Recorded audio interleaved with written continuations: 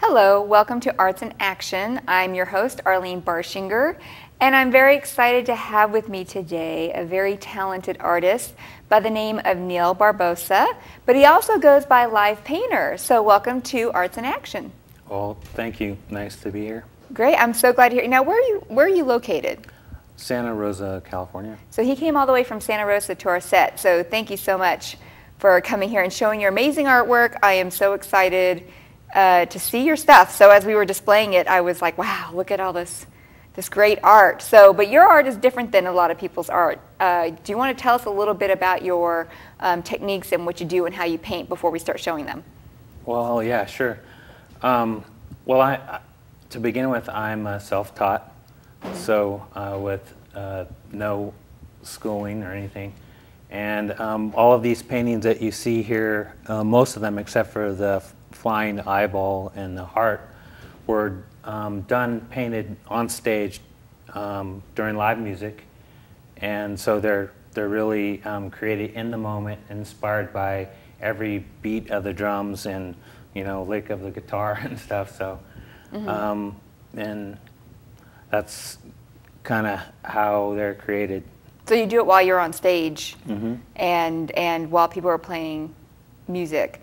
So, so I'm going to ask you a little bit more about that after I show you the paintings, because I think that's very fascinating. So I'm going to ask you a little bit more about those. So now there is a very large painting behind you, and would you care to tell us a little bit about that painting? Sure. Yeah. And for people who don't know who it is, tell them who it is. Yeah. That was my first painting of Jimi Hendrix, because he's someone that I can relate to, in the moment and everything. So now about the painting, it's a 48 by 48 piece, and it's acrylic on masonite. So it's and the whole thing was created, during the music. So I mean that's the main part for me. But all of the colors that you see in it are like in the moment. You don't have time to think when you're performing. You're kind of like how Jimi Hendrix is when he's like, he doesn't even know anything is going on, and I'm like in the same artistic bubble. So when I'm doing it, I don't even know what's going on around me. And so now, what made you choose Jimi Hendrix during this? Like, do you remember what performances was, or what band or what song it was when you painted it? Well, this particular one I did in 2009, and I believe it was painted on stage at Lagunitas in Petaluma, and the band was Gooferman, and they had a very high energy, cool band to work with, and. So how long did that take you to paint that? To me, it would take fast. A lot. Yeah. To me, it would take a lot longer than just one concert. Yeah, like 20, anywhere from like 25 to 30 minutes.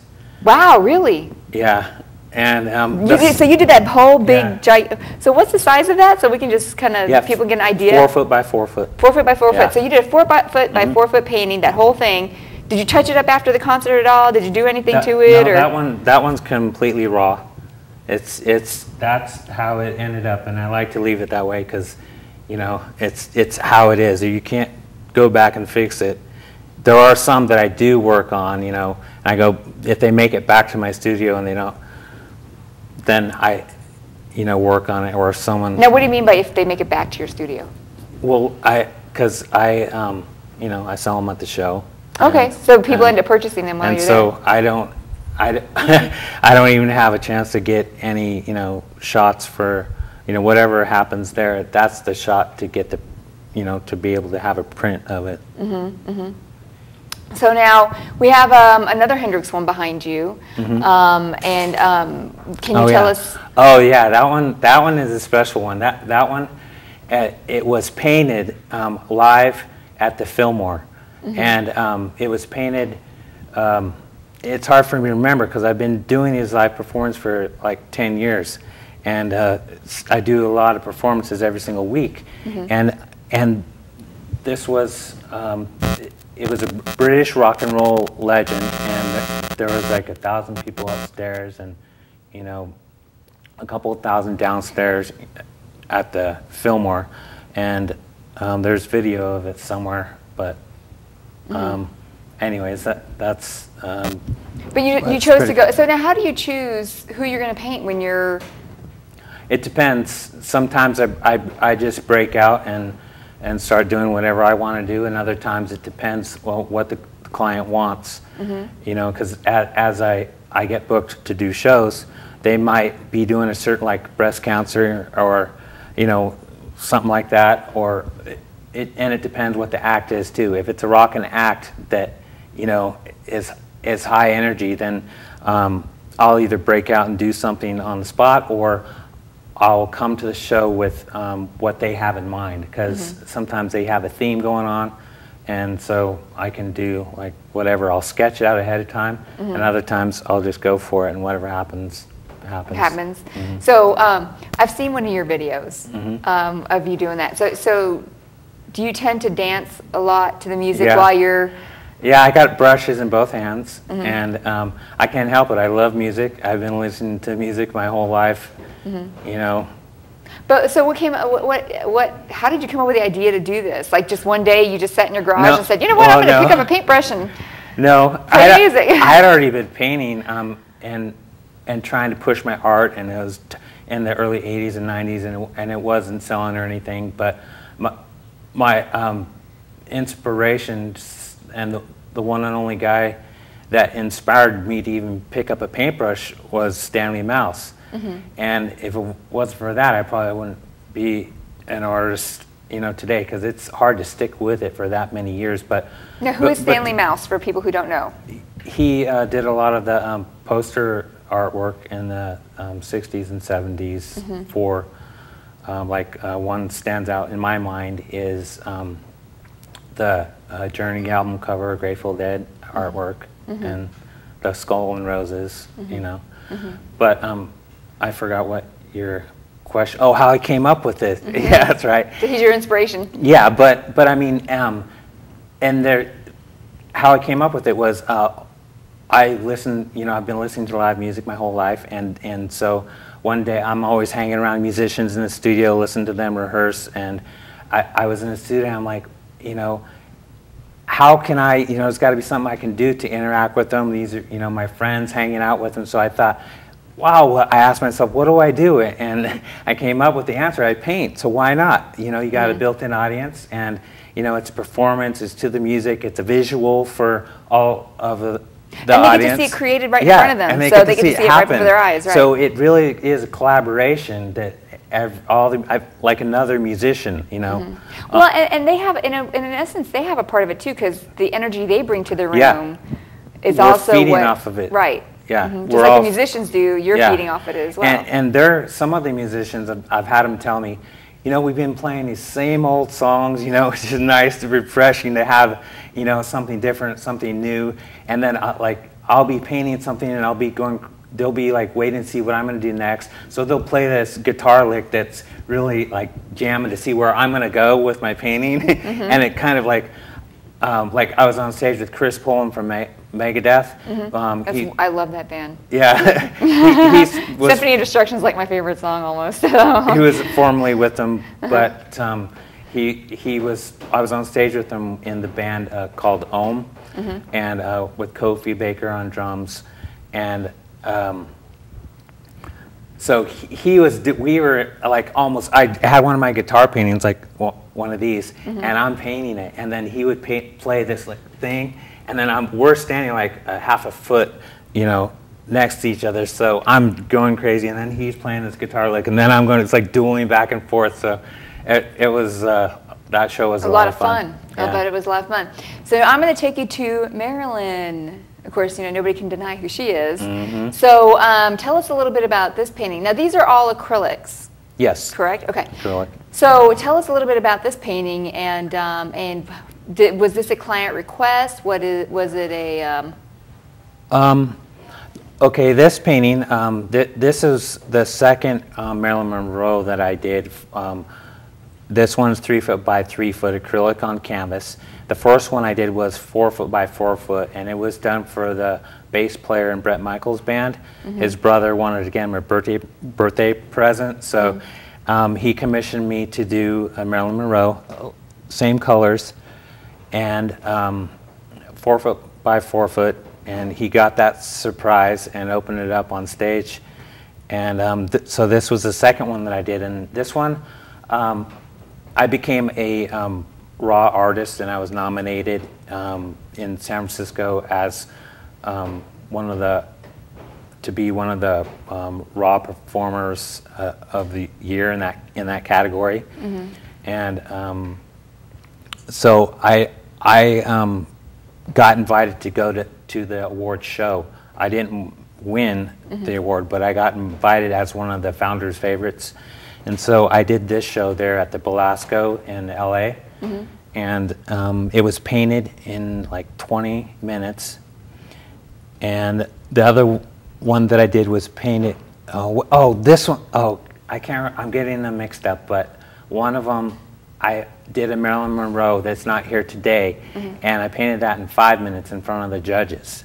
That was when I got nominated to do it. Now that was really hard to do. It has its own style, and it's just talk about pressure to do a piece in 5 minutes. I can totally see myself like just getting a spatula and just splashing everything on there. 5 minutes to go, yeah. So I can imagine mine would not be, it would be, you know, contemporary, because it wouldn't look like a person in that short a period of time for me. So even in a full period of time, I'm not much of a painter. So now, so that's really fun. That's an awesome story. So now, do you do mostly rock bands when you do this, or do you do any like hip hop, rap? Yeah, DJs, you know, techno. Yeah, I can get into that music as long as it's high energy and it moves me. If it moves me, I can do it. If it doesn't move me, I'll go. The song like "All Out of Love" would not, you know, I'd probably be painting, it's really slow. I'd be painting a bunch of hearts, and I'd be painting like I paint in my studio, something like that, you know. Yeah. Okay. I was just wondering if, you know, what kind of music, if you do everything, or if you do like slow music, maybe. There's jazz. I like, you know, jazz, jazz rock, blues, and if I'm going to do a jazz show, maybe at a fancy restaurant or a hotel, I would get decked out and wear, you know, a suit and tie, bow tie, black and white, and come in with my easel and paint like I'm painting in my studio. So now that you brought that up, like with restaurants, so you do you have been at restaurants where you've done paintings, and they've had music there also, and to inspire you. Yeah. I wasn't sure how that would work with as far as like regulations and stuff like that, with the paints being in there and people eating and stuff. So I was wondering about how that. Yeah, it is kind of cool. I don't know. I'm sure if you ever have gone into a restaurant, you know, and there's always talking going on. There's always people. You know, you have that surrounding. So to have like someone actually creating something while all that stuff is going on, and then you hear the music in the background, then maybe like a nice black and white painting of like what I plan on doing in the future of Django, Reinhardt, and just like something like that adds to the ambiance of, you know, the dining and that sort of thing would tie in well. And as far as the paint goes, if you're doing something like that, you really, like, I paint at home, you know, right on the carpet, and it's acrylic, so you know, I could throw down, you know, something, and if I'm worried about it, or just to not be concerned about that, that's the last thing I think about, because I get paint on everything. So I guess the life of a painter, the hazards of the occupation. So this one here is an interesting one. Obviously, it's not some of the, you know, some like the other paintings. So can you tell us about this painting? Of course, there's an eyeball with wings, and then a heart. Translate that for me. Yeah, that painting. I actually like it. It's fantastic. Yeah, it has to do with loving and seeing, you know, and the city. So at first I titled it love, or I love you, you know, because it's an eyeball, and then it's a heart, and at the last minute I decided to put the city in there, you know, get the twin towers in the background, and. So what was your inspiration for that one? That one, it didn't really. It started with, okay, the painting was done at a show. I think it was the Highway Poets, and there was a huge crowd, and the music was very high energy, and I was doing some crazy painting over the top of it with graffiti. So I got these pens, these acrylic pens, and it was an experiment. So I just I painted the eyeball, and then I painted the heart, because the heart was already kind of there, and then I painted the whole background blue. And well, sometimes the experiments come out the best. You just Yeah. you know, that's when you're the most creative, really, is if you're playing around and not really formulating anything. So I didn't know what it was going to be till the end, but all of those things are a part of me as well. So it's a little bit personal subliminally, you know, I think that's why I painted. I hear that from a lot of artists. I don't know what it's going to be till it's done. So I hear that from a lot of people. So then we have this one here of course you got Frank Zappa's name right there. So can you tell us about your painting there? Sure. That one is 36 by 36, acrylic on canvas, painted live at the Petaluma Music Festival, and that's all about putting music back. Was that the one that was here recently? Or was that? It wasn't that one. It was the 1 year before that. Okay. And they're about, you know, keeping music in the schools.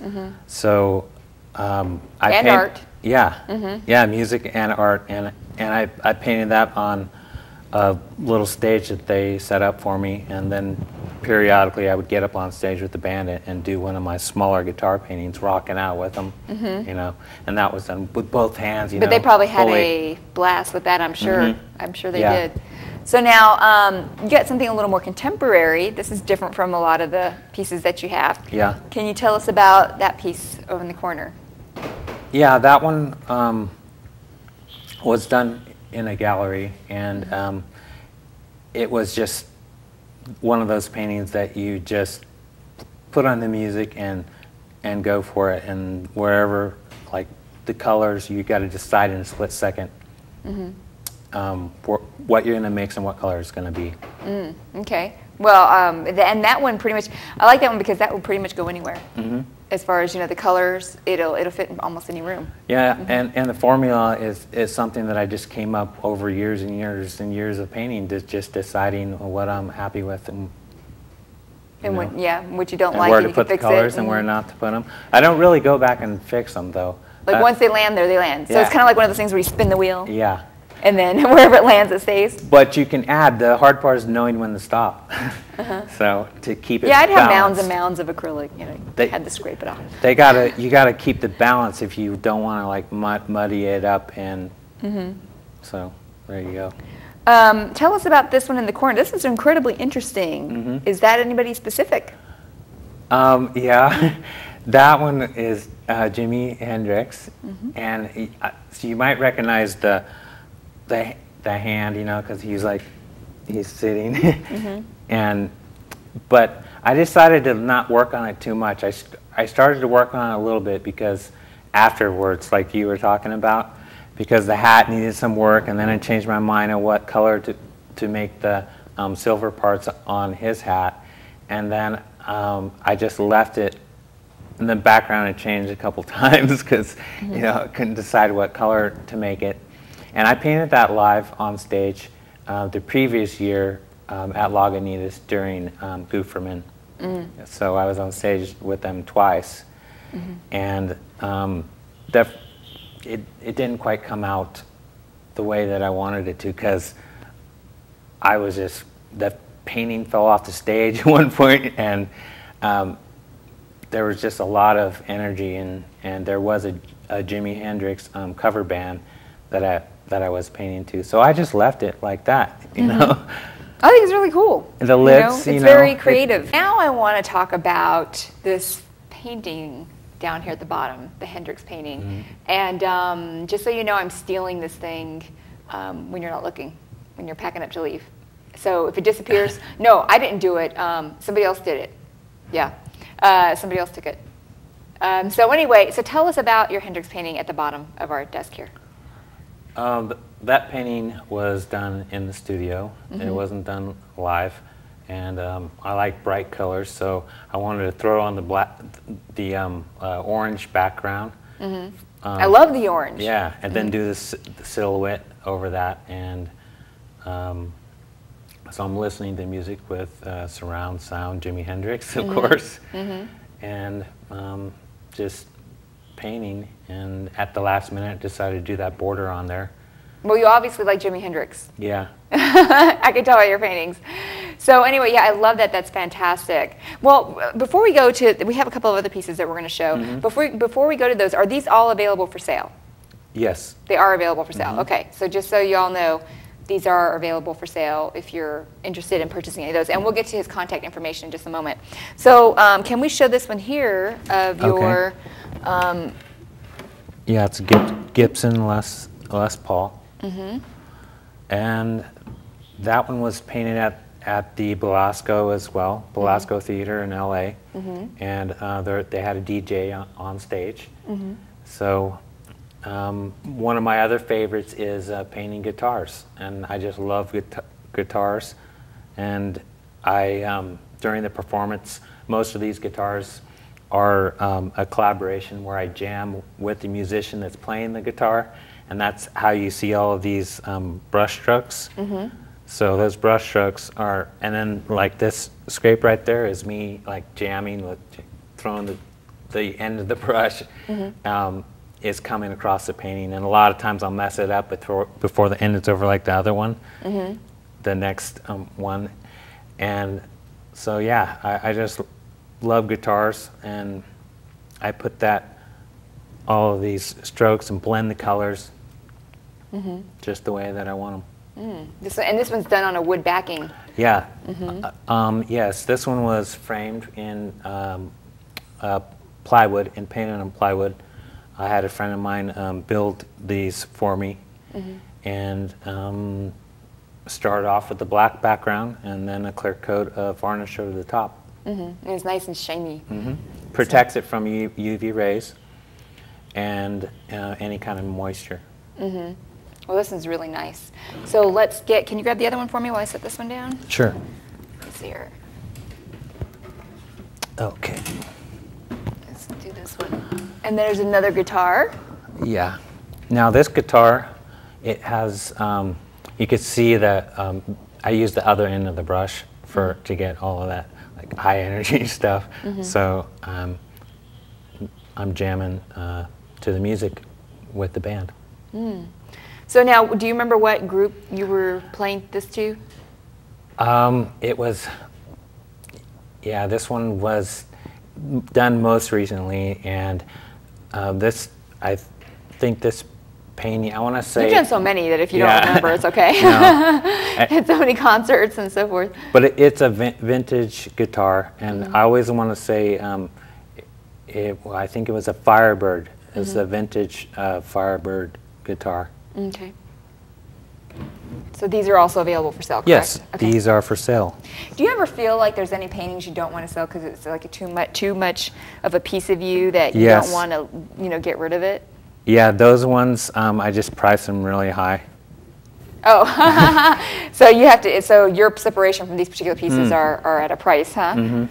So now tell us about this one here. Yeah, this is like the Day of the Dead skull, and this was painted live at the Hop Monk in Sebastopol. A really cool music venue. I was painting there every Thursday for a couple of years, and they would have these themed events with DJs and then vendors and stuff going on in the beer garden. So that theme was like Day of the Dead was the sort of theme, yeah.